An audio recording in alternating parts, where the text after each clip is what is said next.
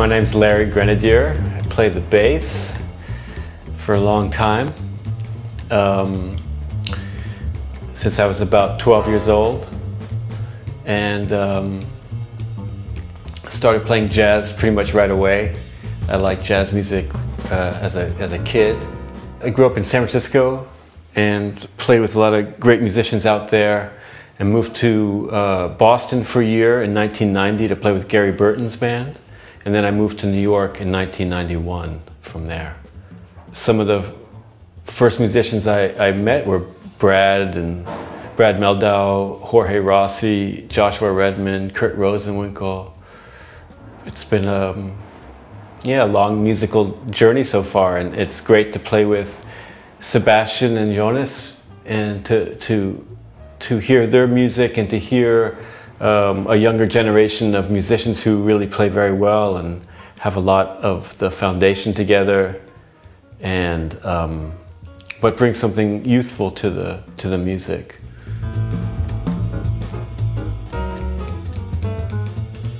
This is a big question these days, because a lot of things are called jazz. When you say, if you meet somebody on the street and you say, oh yeah, I'm a jazz musician, everybody has a little different idea what that means. It's not so clear, which is fine. But to me, it's more of an attitude about the way of playing music. There's a certain vocabulary that it comes out of, no doubt. Historical tradition that we've all gone through. But at this point, for me, it's more of the attitude, actually. So we could be playing something that is repertoire-wise not considered jazz, but the way we play it, somebody would say, oh yeah, to me that's jazz. It's a certain level of communication and improvisation, freedom within the song form, that to me is really what jazz is. The swing element is definitely a big part of jazz, but you can be playing music that's not swing-based, and I think it's still jazz. So I don't think it's so specific to the feel. I think it's really the way that the musicians approach the music. That's how I look at it. So it could be playing a Radiohead song, a Duke Ellington song, a Stevie Wonder song, or even a transcription of Bach.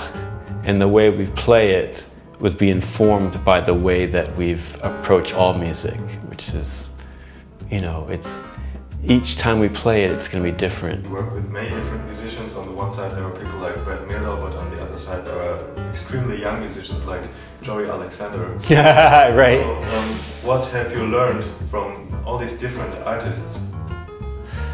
Well, for me, it's about experiencing their musical personality on stage or in the studio, because what we're talking about, what jazz means to me, what happens in that environment of freedom is that you can express yourself. So whoever I'm playing with, it's really about meeting them, who they are in that moment of playing together. So whether it's somebody who's 75 or somebody who's 12, it's going to be that journey of figuring out who they are. So somebody like Joey, it's kind of amazing that somebody that young can have the ability the maturity to express themselves like that, and to also to really be an improvising musician. It's nothing set. It's not worked out. It's completely in the moment, So it's the same, It's really about meeting these people in the music and then having this dialogue.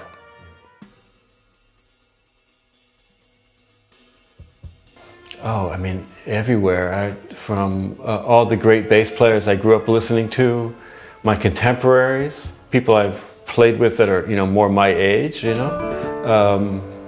all types of music, classical music, jazz, R&B, rock and roll, everything, And this is the beautiful thing about jazz, is that it really kind of eats off of every other music, and it's all valid. It's not like forbidden fruit. You can take a bit of it bring it into our world, and it's really how we play with it, like I was saying before. So all these influences to me are really keep the music fresh and keep me inspired and keep me keep my ear developing so that I hear more inside the music, hopefully.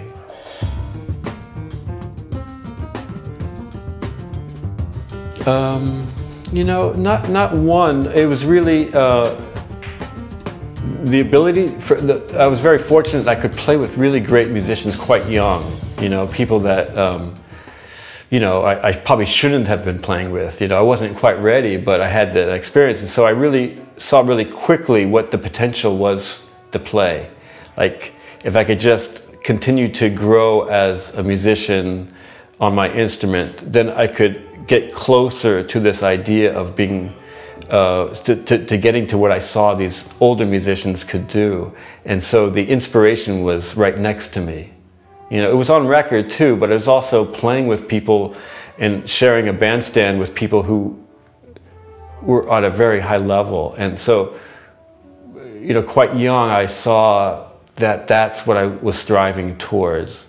And it's kind of just been that the whole time. It's always been to try to play with great musicians, to get the inspiration from them, to learn from them how to get deeper into the music. And it just continues like that for me. I want to find myself in situations where I can continue to grow as an instrumentalist.